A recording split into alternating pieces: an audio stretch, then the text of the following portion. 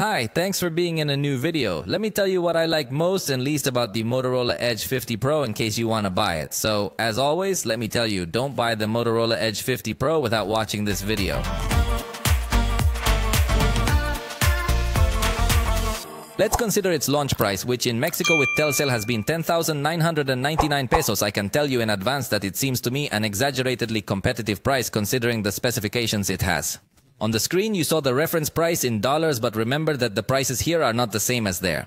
Let's start with what I like the most. Being a Motorola, it has a good distribution, so you can buy it both in physical stores and online stores. It has a very nice design with very thin bilals. The device is very comfortable, very light, very thin, but it also has the IP68 level of water resistance. Its screen has a resolution higher than Full HD, and of course it has all the advantages of being an OLED screen. It actually has a refresh rate of 144 Hz, so it's a spectacular display, although going up to 144 Hz, it might also affect the battery a little bit, which I'll tell you about a little bit later. The front camera is 50 megapixels with aperture f1.9 and autofocus. That is to say, it is a camera that really is going to give us a very good quality. The sensor is of high resolution, has a very bright aperture, and the fact of having autofocus at this price sincerely is something that has surprised me for good, since there are other high-end Android devices which still have fixed focus, so Motorola has done very good work. And this camera is very good for photos, even for group shots. So if you like selfies, you are going to enjoy it a lot.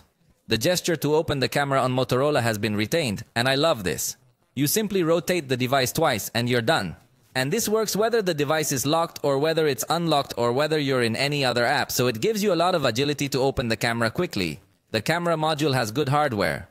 Ultra-wide main and telephoto. A configuration that is not very common in the price range. But it even has a sensor to improve autofocus. Night photography is quite good from the automatic mode, and if you activate the night vision mode, it is much better still. It also takes good macro shots, especially considering that the ultra-wide camera also has autofocus and is good for this type of captures. The portrait shots I liked as well. So yes, it does tend to do good foreground detection, although like any smartphone it might have some areas of inaccuracy, but that's normal. Overall, I tell you the portrait photos I really liked. It also allows you to record in camera mode. This is another highlight, as there are other manufacturers that give less priority to the add-on cameras and only allow the main camera to have the highest quality video recording. And it also has a horizon lock feature that will help you have supreme stabilization.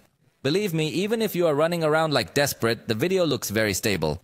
The front camera is also going to offer you a very good quality recording. This is as a result of having a very modern sensor, good aperture and autofocus, so for recording blogs for example, it would also be a good tool. In fact, it integrates dual recording in Full HD, so you can record both the rear camera and the front camera. And again, as I say, it can be a good tool when creating content like blogs and the like. Pilote. It also integrates slow motion and fast motion on both the front and the back. And it has a mode for scanning documents where not only will it be a cropped photo, but you can also apply some different color filters and apply cleanup on your document, something that not all devices offer. Motorola's software has improved and now allows you to open applications in floating window up to 5. And in fact, interestingly, it even supports Instagram, YouTube, and other apps that usually on other devices are not available within this mode. It has a fingerprint reader that responds fast and now already integrates in Secure Folder. For a long time, Motorola had a very simple software, but lately they have been improving it, incorporating new features. One of them is the Secure Folder, so they no longer rely only on the Google Files Secure Folder. It has a charger included in the box of 125 watts, which in my test charged from 0 to 100 in 23 minutes. In addition, it supports 50-watt wireless charging and also reversible wireless charging.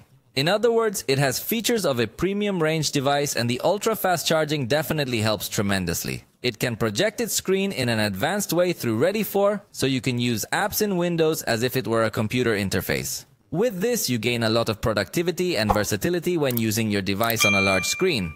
Also consider that you can connect a mouse and keyboard and you definitely gain many more tools. In addition, this does have a physical proximity sensor, which today it is worth noting because many manufacturers opt for virtual proximity sensors, even in devices in this price range. It integrates 12 GB of RAM and 512 GB of storage. Definitely that with this you have a very good experience, it will not fill up quickly and it will not get slow when you have many applications open. In addition, it supports recording your gameplays in Full HD at 60 frames per second. I say this because there are even premium devices that still record your screen in a lower resolution than HD at 30 frames per second, but this device has good capabilities.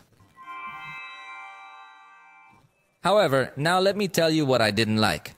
It has no headphone jack. This is something we are getting used to in this kind of devices in the price range, but we still miss this feature. The microphones have a noise cancellation set that cannot be turned off. So there are some scenarios where this noise cancellation plays havoc. For example, if you are recording some concert, there are times when it cancels the music and you only start hearing the voice. I really didn't like this. Hopefully they can fix it with an update. Capturing photos with a front camera is not perceived as agile. Possibly this is because it integrates a high-resolution sensor and you have to give it a little time to process the image. In general, the photographic system needs a little more optimization. For example, in backlighting, the shadow area is not so well exposed. It gives the impression of being an image that is even mounted on top of another. The frontal portrait photography does not manage to keep the objects in focus, only the faces. The capture in general feels a bit slow. It takes almost half a second before the picture is taken. The burst is also a bit slow. The telephoto camera does not give me a good performance in motion pictures. The ultra-wide camera has a lot of chromatic aberration. In backlight, it does not behave as it should. And when recording video, there are some strange cuts. Even the colors with the ultra-wide camera look a bit paler. The backlit recording also needs improvement, and at night with the ultra-wide camera it is definitely not recommended to use it. Definitely that the result comes out bad. So as you see, there are several parameters where the camera should improve, and I guess this they can do with an upgrade because actually the hardware is pretty good. The Snapdragon 7 Gen 3 processor can get overheated, and this heating takes its toll on several things. For example, video stabilization gets worse when the device is very hot. The transition between cameras when recording video also gets worse when the device is hot. So it's kind of weird. It also doesn't have always-on display. This is quite curious because a P or LED display is integrated, but if you like this feature so that the device keeps showing you the time or other information even if you have your device locked, it's not available here. The one-handed mode only fits in portrait format. Personally, I prefer devices that bring not only vertical but also horizontal adjustment to reach all areas of the screen.